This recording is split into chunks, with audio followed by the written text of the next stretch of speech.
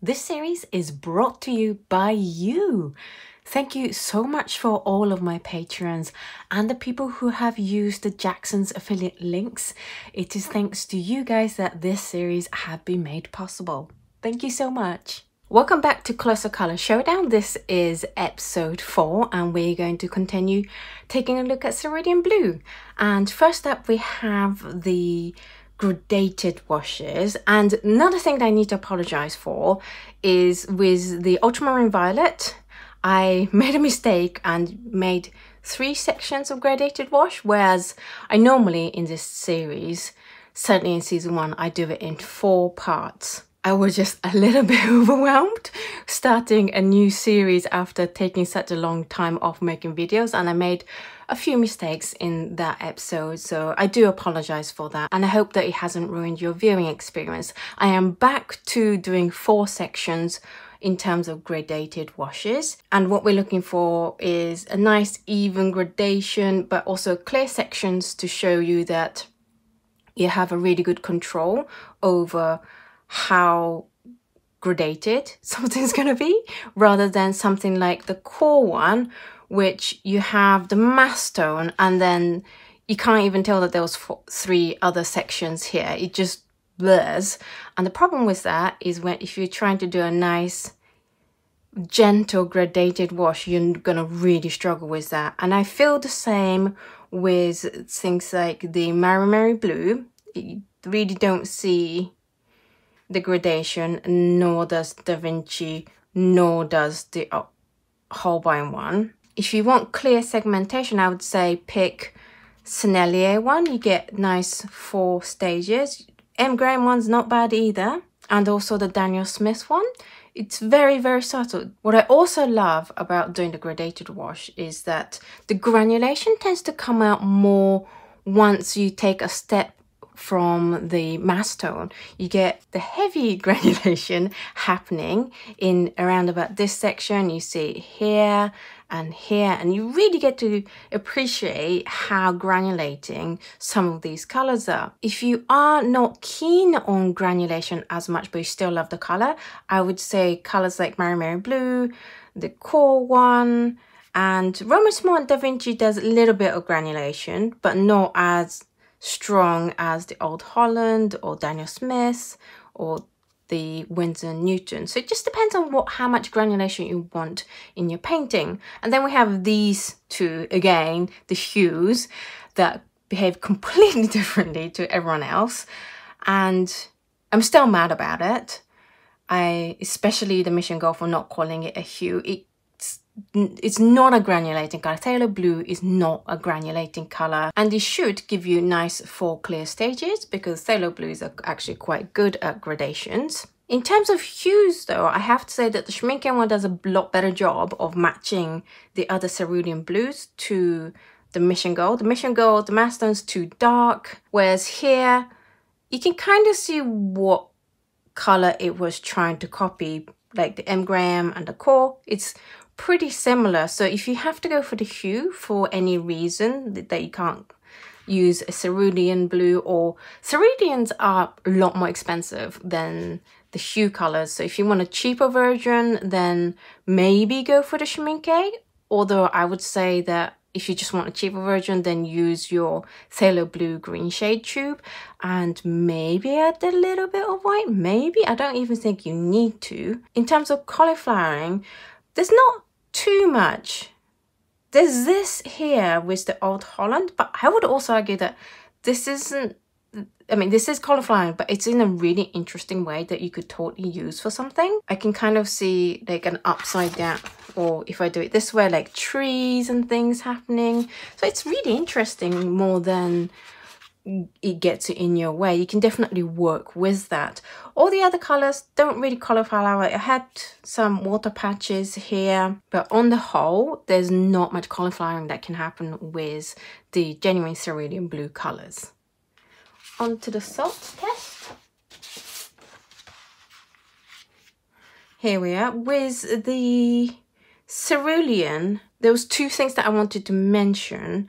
Well, 2 colors that I wanted to mention. One is Sennelier and one is Old Holland.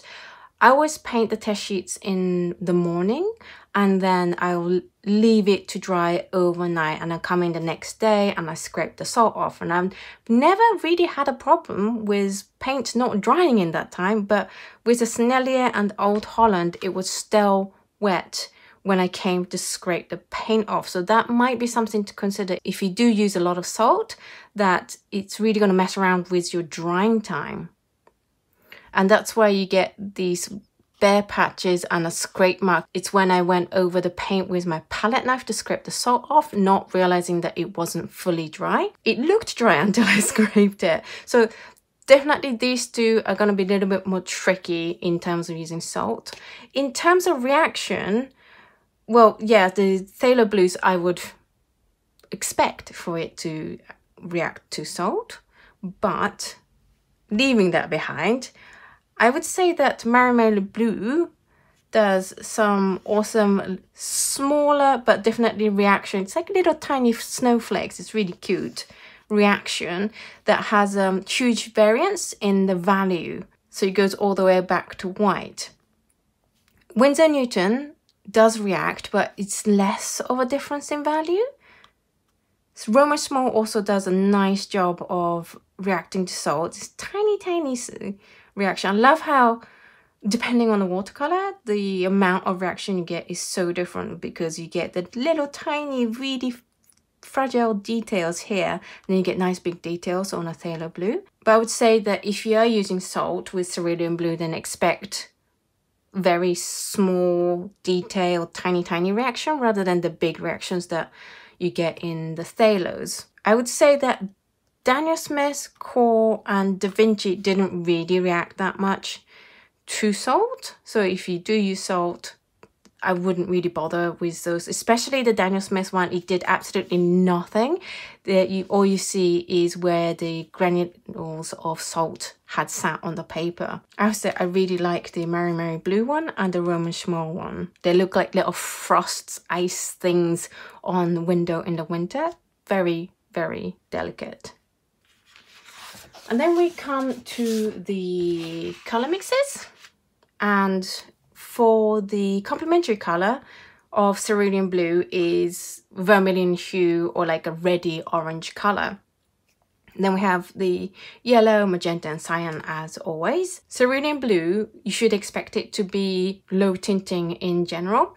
And that's true for a lot of these brands, as you can see. This is the other problem of using something like Phthalo Blue in a hue color of a Cerulean Blue, is that it's way too high in tinting strength compared to the other colors. So let's say you have softer, more natural pigment based palette like ultramarine violets and cobalt violets and stuff, and then you buy yourself a Mission Gold Cerulean Blue and you get this tinting strength instead of something more like this, then it's really going to mess you up in terms of mixing colors, because it's just going to be all wrong, and that colors you mix with this color is going to stand out way more than the other colors. This is why you need to be careful with what you buy. Like, don't go just by the name of the color. If it's a particular thing you're looking for, then you need to figure out the pigment code and make sure that that brand actually gives you the pigment code it should be giving you. So I would say these two are way too high tinting strength for it to be comparable to the other colors. In terms of the actual Cerulean Blues, the highest tinting one, I would say, was the Core's one. And mixing it with these really strong colors, I found that job a lot easier to do with the Cerulean Blue Chromium from Core. So if you have strong quins and phthalos, then definitely consider getting something higher tinting strengths like the Core. I would say that if I were to pick another one, then maybe the M. Graham one is pretty high tinting strengths as well, but not as much as Core. The low tinting strengths ones were Daniel Smith, Sennelier, Winsor Newton, Roman Szmal and Da Vinci, but do expect Cerulean just in general to be a low tinting strength color. I would say get Cerulean Blue if you're looking to mix nice soft colors and your palette's a nice soft low tinting strengths in general. Whereas I don't have Cerulean Blue in my palette because I have these really strong colors on my palette and it would really struggle. However, I have to say, the beauty of Cerulean Blue is when you start mixing with other colors and you get all this granulation with the blue coming out from the other colors. So if you're into the dual tone kind of colors, where you get a very clear separation of one color from the other within a mix, then Cerulean Blue is an excellent color to go for on your palette. So what do I think of these colors? Well, first of all, I want to address the hues. And the reason why I chose the hues, apart from sticking to the premises of this series, which is to choose color by its color name rather than by pigment code, it's interesting to also take a look at how well the hues compare to the genuine colors. And I would say that with the Schmincke one, certainly, it's a little bit strong. You need to definitely water it down a lot. But in terms of hue, especially when we do things like the gradation, let's grab the gradation. It's a lot closer, certainly, to some other ones than the Mission Gold one is.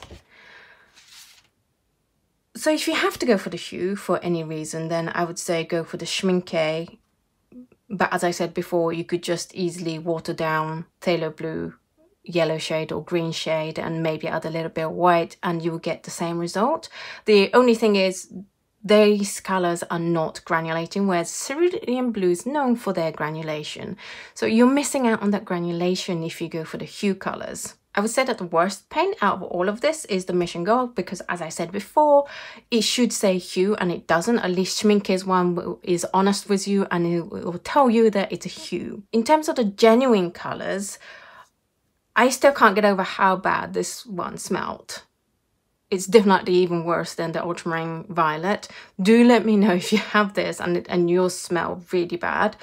I can't face painting with this color again, no matter how good or interesting it might be. And it is interesting if you can get over the smell, or if you find a tube that doesn't smell or the smell doesn't bother you, then it does do some really interesting things, like again with the granulation, the gradation, then you get these really interesting viney patterns, and when you mix it with other colors you get this beautiful pattern of the granulation.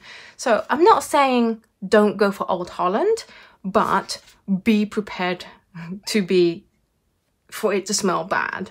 In terms of other colors, the Dynasmith and Sennelier, if you are using lower quality watercolor paper or a non-cotton watercolor paper, then I would advise you against using Dynasmith or Sennelier, just because it goes some very streaky. If you want a nice even coverage without too much hassle, I would definitely recommend Holbein. However, don't forget with Holbein that it doesn't do that good a job in terms of gradated washes that give you a good control. Core, again, it really does not give you any control of how your paint is going to be gradated. So if you do a lot of gradation, then you definitely need to pick ones that behave better, like the Sennelier and the M. Graham one. And also bear in mind that there is variation in the hue. So the Winsor Newton Old Holland is a little bit more yellow, and the MaimeriBlue one is a little bit more phthalo turquoisey kind of color. And actually Cerulean Blue is just a really interesting color to explore all the different variation, because there's so many, and a lot of the brands offer other alternative colors that are also cerulean based. So if you like your blues and you like your granulating light blues, then definitely check out the other colors. What do I think? Well, I mean, I don't use Cerulean Blue that much in my own painting, but if I do use it, it's to mix it with other colors to create these really interesting textures that happen. And in terms of that, I think they're about the same. The ones that do show the granulation, which is a Dynasmith, Holbein, Sennelier, Winsor Newton and Old Holland, and a little bit of Szmal as well. Other brands like M. Graham, MaimeriBlue, Core, they don't show up the difference in the colors. quite so well. So I would definitely stick to one of these 5, and obviously I'm not personally going to go for the Old Holland because I can't stand the smell.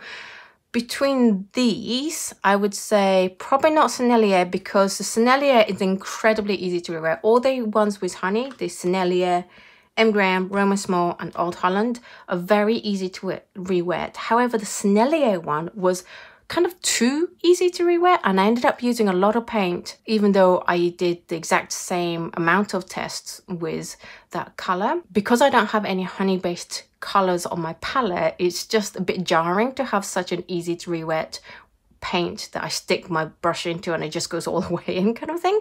So probably not Sennelier.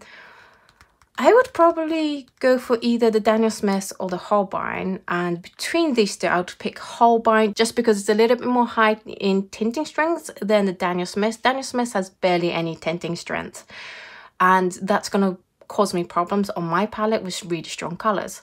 However, if you have less strong colors on your palette, then pick any of these and you'll have a great. So that's my personal choice, is the Holbein. Although I'd be quite happy to go for the Winsor Newton as well, apart from the fact that, again, it's a little bit low tinting strength. It just really depends on what you're looking for, and I'd be really fascinated to know which one was your favourite colour out of these brands. And did you start off with one colour that was your favourite and changed your mind about it?